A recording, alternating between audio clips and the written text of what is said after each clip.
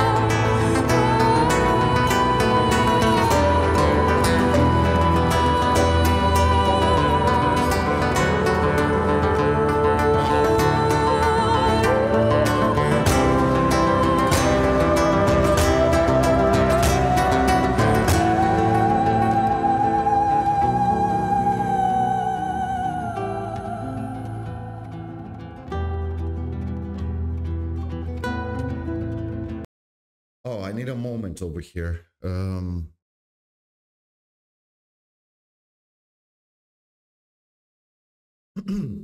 It's um, I don't know. I don't even know how to try to describe what I'm feeling in now. It's music. See, like this is the most perfect example. Doesn't need lyrics, for make you feel. I was imagining, I don't know, Earth, space, mountains, water, peace, uh, paradise, sky, whatever. I don't even know. I mean, something really out of, man. This guy's and her voice over there with that guitar, the combination, it's really amazing. Wow.